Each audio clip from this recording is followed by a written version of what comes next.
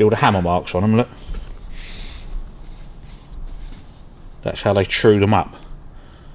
Oh. You support it on V-blocks there and there, and you literally just hit them with a hammer until they're trued up. I'm sure there are better ways of doing it, but...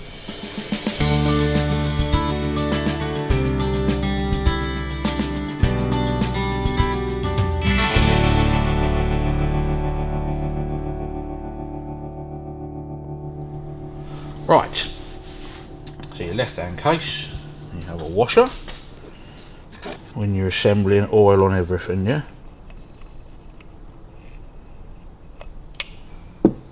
Well, I do, because you never know how long this is going to be sitting before it gets fired up. So what you do is on your bearing faces, put oil on, and on anything that's pushing up and down or rotating with a surface against a surface, you use cam lube.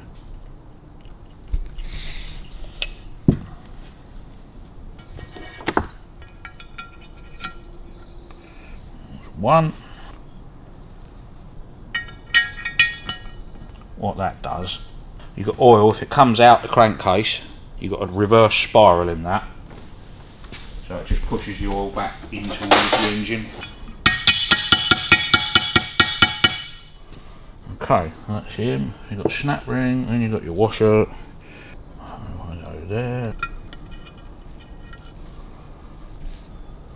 There. That's better. Right, that's that casing.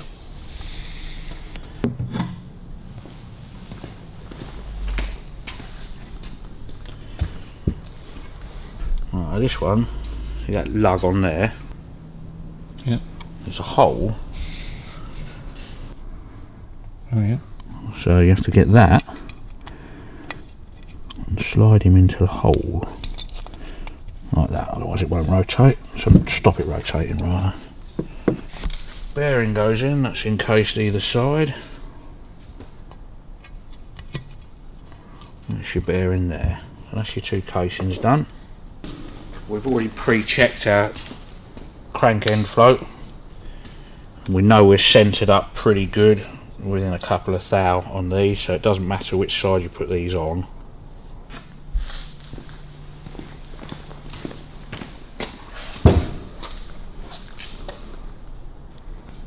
See all the hammer marks on them, look. That's how they true them up. Oh. You support it on V-blocks there and there, and you literally just hit them with a hammer until they're trued up. I'm sure there are better ways of doing it, but... Right, you want a bit of grease on these just to hold them to the flywheels.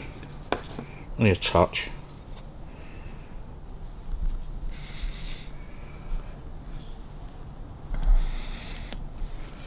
And they have locating pins on them. You got a pin there? Yep. You put in, making sure it's on the pin, and your grease will just hold it on there then. Again on that side, just on the pin. Right, so that side there is our drive side. That's your drive side, so you offer that into there.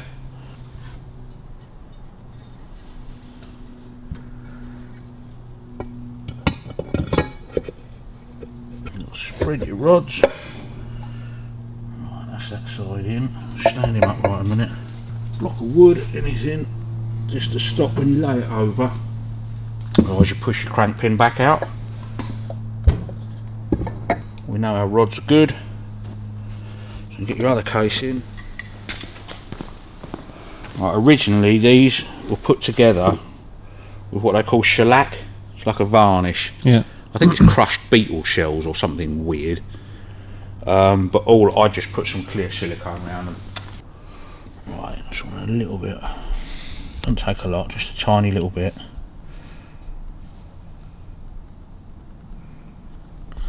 Because they're a pretty good fit, these casings, normally anyway.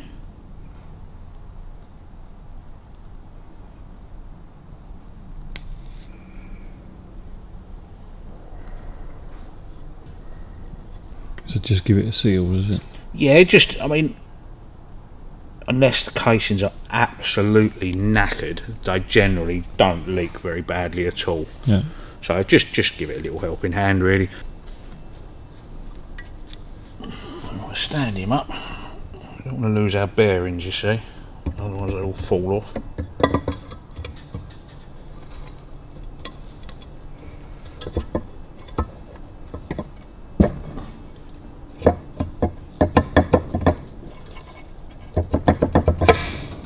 So your rods aren't hitting. So let's get a stud, 2 longs, 1 short.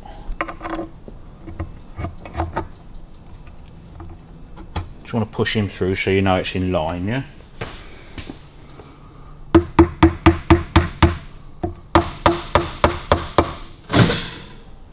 Nice.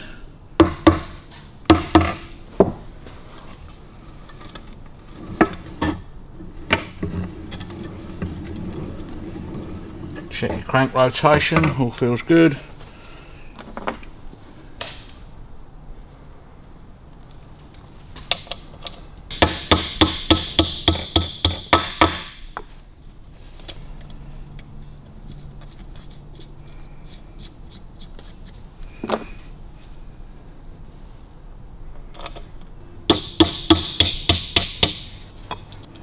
You want to get all of these through before you do anything up, because otherwise you can get a jam on them.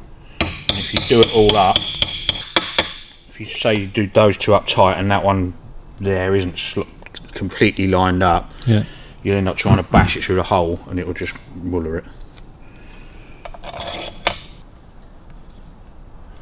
Right.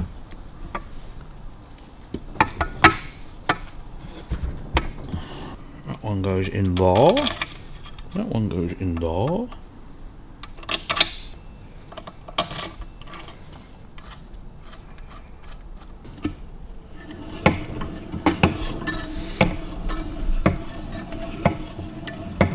Got a nice crank rotation.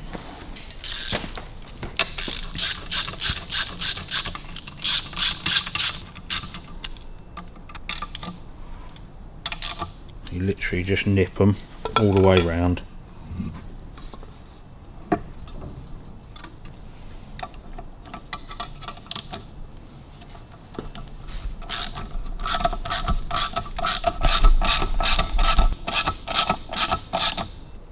Right, that's nipped. Then you check your crank again.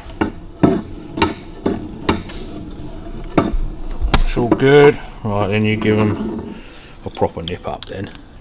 It's all about feeling for it. If it nips up, then you know there's something wrong, you know? And these don't have to be frantically tight. I mean, that's tight enough.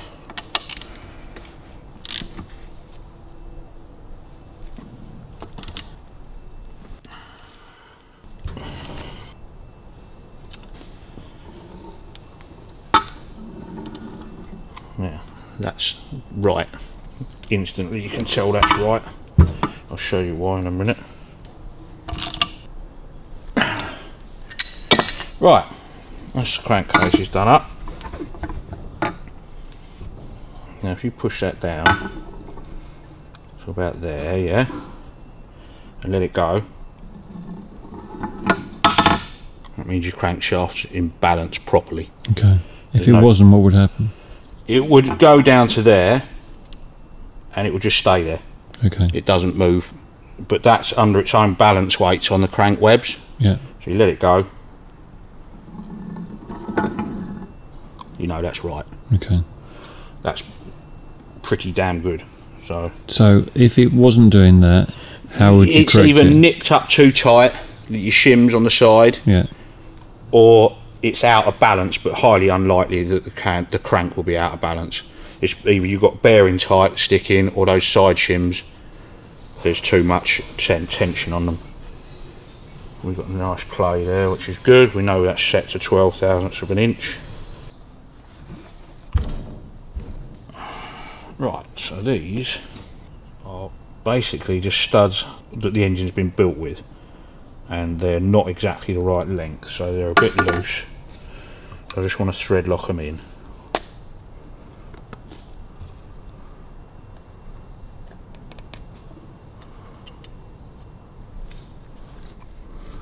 up right.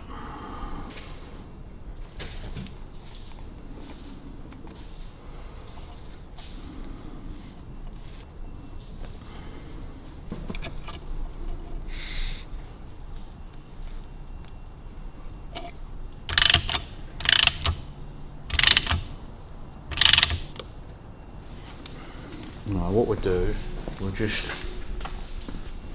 push the oil pump on for the time being. We can drop it back out again, but when it's only because the stand that is made, you can't get. Do you remember we couldn't get the oil pump out? Right, so you've got a little gauze thing goes in there, slides up into there. Yeah,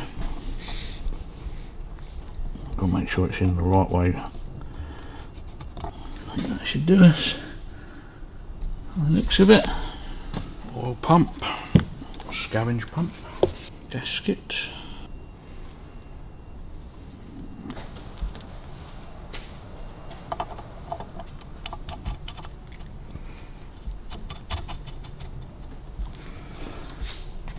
Right, we'll leave it at that for the moment.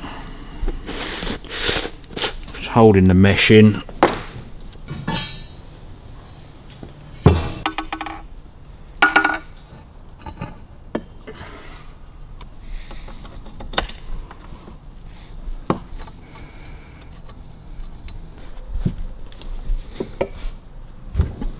Okay.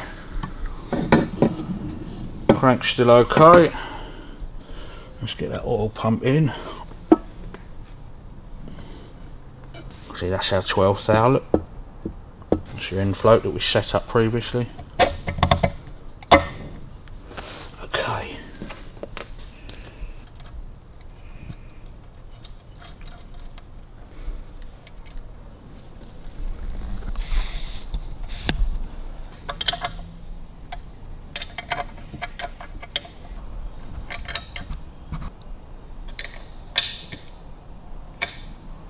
What we need to do should pretty much sit itself bang on top dead centre anyway on the timing marks because of the balance on the camshaft.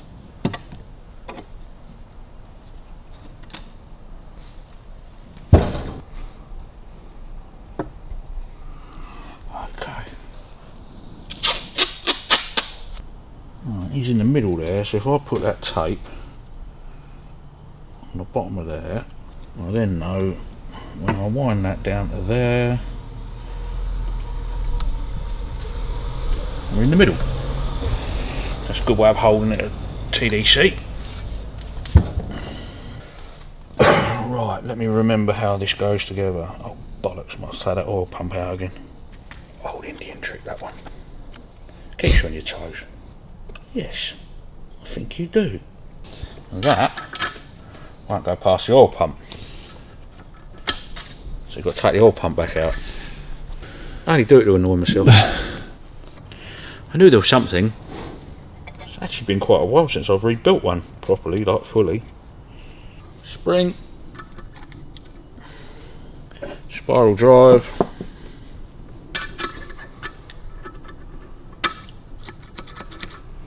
That one goes on last.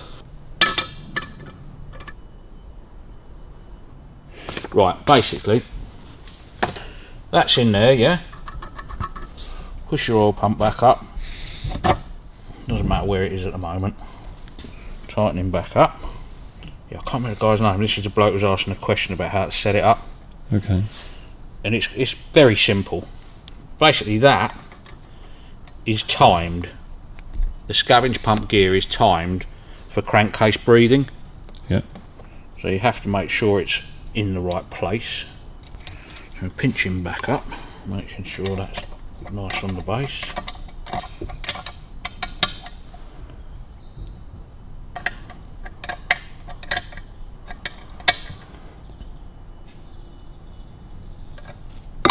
Right. We need to make sure that's bang in the centre. Right, that's bang in the centre. Right, you want 5/16 of an inch, okay? Mm-hmm. Now what you do, that's got to be slap bang in the centre, and you push this in. See, that's turning that oil pump. So you've got to set that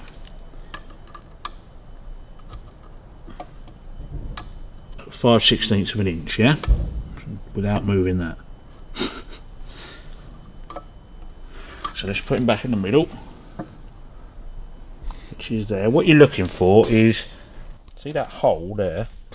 Well, that hole has got to be in the centre of that slot when that is set at 5/16 of an inch and your timing mark is bang on. Okay. Because when that spring loaded, your 5/16 of an inch is when your outer casing's on where it sits. Yeah. That makes sense? We're in the middle there, 5/16. Our hole is out. So we've gone too far. So we want to come back round that way. We'll take that off. Take that off, rotate that one that way. Push him back in the slot.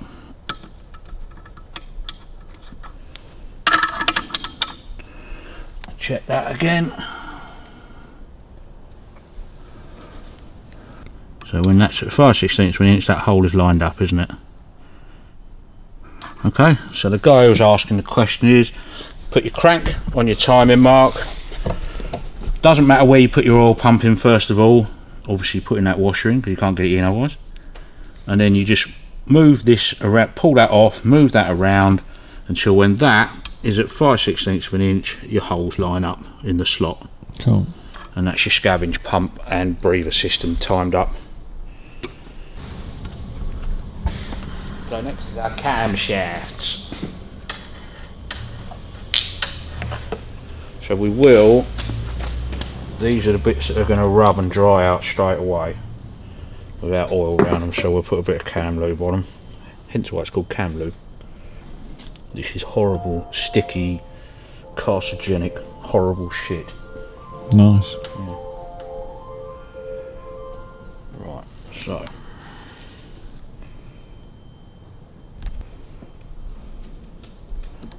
right, so we need a 6/1000 shim washer underneath that, which is these.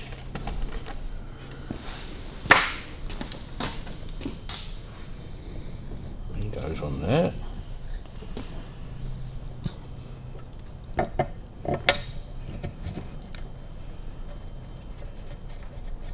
And the other underneath cam is the intake front, which is that one, I believe.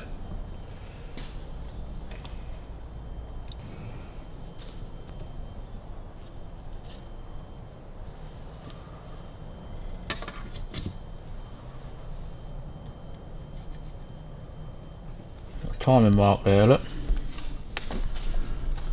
And that one. And you've got a timing mark there on that one.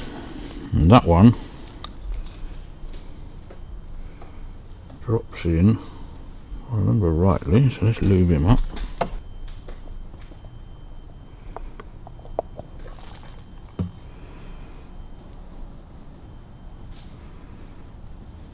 It's quite easy to put two of them on instead of one, so you've got to keep an eye on them, yeah? Right, so he drops in there, and you've got three timing marks. Pinion gear, front inlet gear, rear exhaust gear, and that's your other inlet cam there. So what you do is you drop him in, you want that to line up with that, you want your mark on there to line up with that. Right, so we only have one mark on this cam, and that's there, yeah? See him? Mm-hmm. You've got two marks on this one, which is there and there. So you've got to make sure you index it the right way, otherwise that camshaft will be miles out. So we know that the closer side of it is the way you want to be. And then you've got your two marks on there, three marks on there rather. So he goes in, you line that up with that, you line that up with that, we're a tooth out there.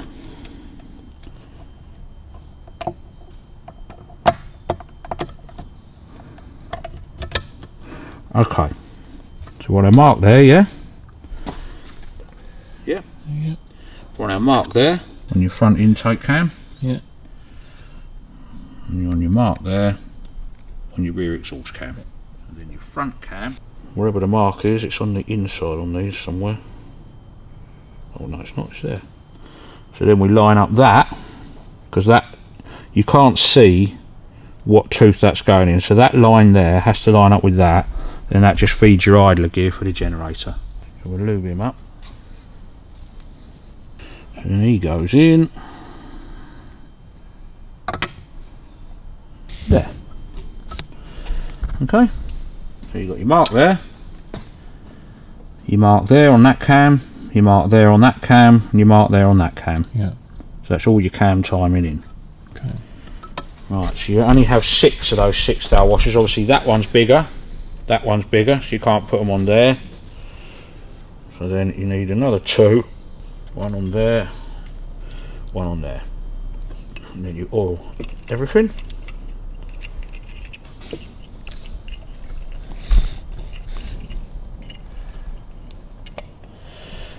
So we know our scavenger pump's timed up. The only other thing we've got to put on now is your idler gear that drives the generator. You set your backlash on that later. You put your little washer behind. Fibre washer. Bit of oil. And then your idler gear. Then you look for your little washer that you've lost. Here it is, look. He goes on there.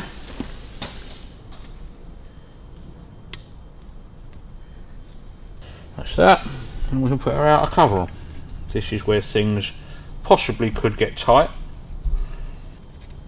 Has been checked, but it doesn't mean it will stay like the same as it was. But yeah, provided you follow the basics, they're pretty easy to do. You know, if you look at it and think, oh my god, that line doesn't line up with that, you've done something wrong, because it's all very clearly marked. Yeah. That's the only weird bit, but once you've done it, it's done. Stupid statement, wasn't it? Doing these, always use a new gasket on them, because they leak like a sieve otherwise.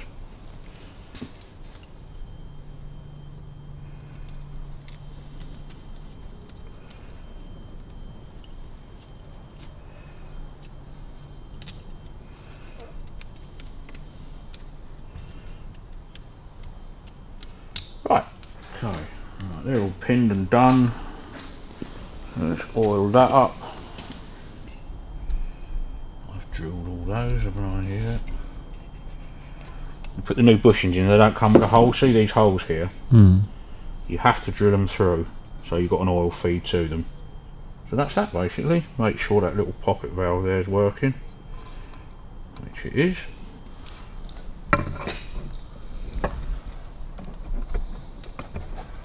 Can be a bit of a wiggle getting these on. Line all the cams up.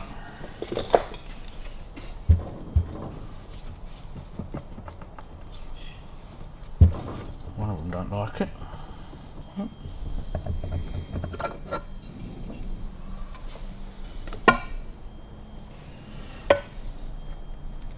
See how everything moves, lit in the bushes, so you've got to play around with it, keep wiggling it and jiggling it, and it'll go in the end. Make sure there's nothing stopping us. It's all good.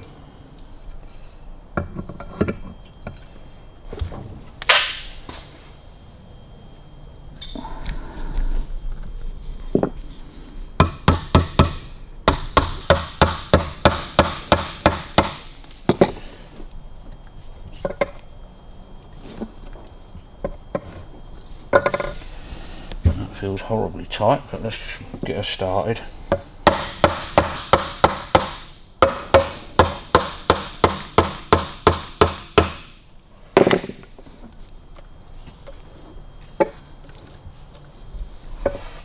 Lock it down in a few places.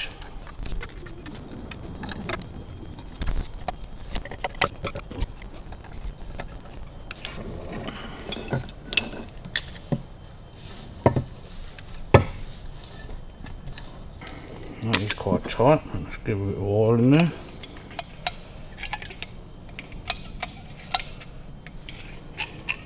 So how loose is loose and how tight is tight? Well, you don't want it all flopping around. If you've got massive play between it, it means the bushes are knackered there. Yeah. But that's too tight at the moment. But let's get it wound over a few times and see what happens. So what could be the reason for the tightness then? Camshaft bushes slightly out of line, too much tension on them. I'm going to have checked it once, but like I say, when you start putting everything back together again, yeah, it all changes, you know. So basically what you do, it could be the end of the crank nose is hitting, all sorts of things. So you take it apart, put each bit in individually, see where if you're getting a tight spot. Oh, okay, yeah.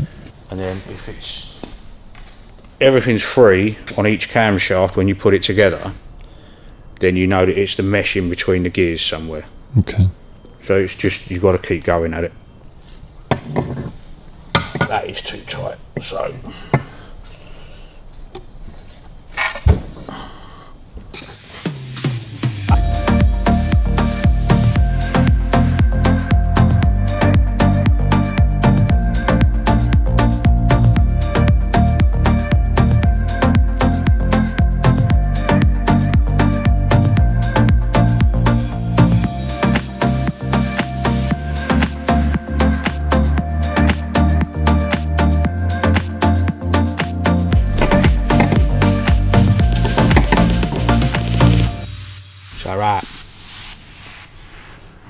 So what did it end up to be? Just the end of the crank bearing, because I checked all the cam bearings.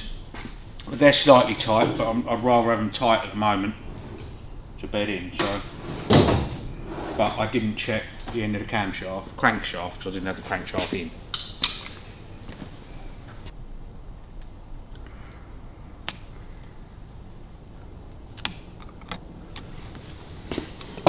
Find with these that when they've been used a little while that those screws all loosen back up again?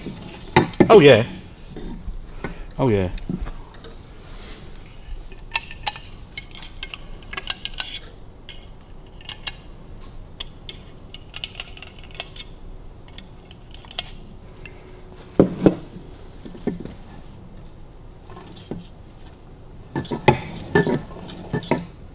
Yeah, it's freeing up.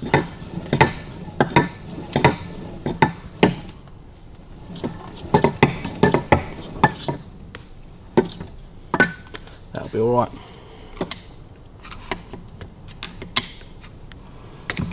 I'll take one shim out actually. Let's just have a look.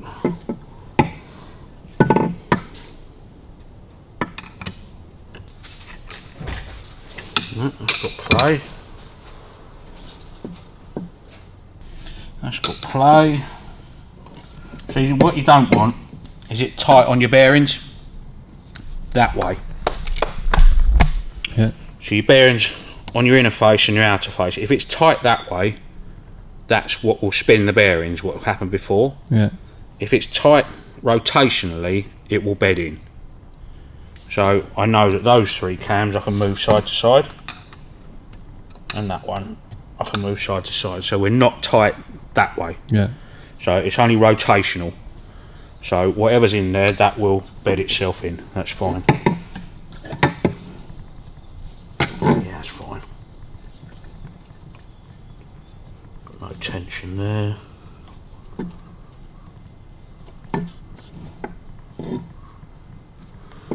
Yeah, I think we're good, mate. Plenty of oleo down the holes.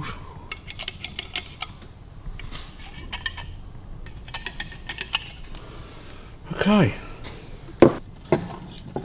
Yeah, it's freeing up every time you turn it, so that's good. That's your basic engine structure done now. We know it's all timed up. That's good. I like that. Next week on the workshop. Right, so that's your scavenge pump. So oil will feed in through that hole there, winds round, and I'll show you the teeth in a minute, just compresses in the teeth, chucks it back out that hole, up into the tank.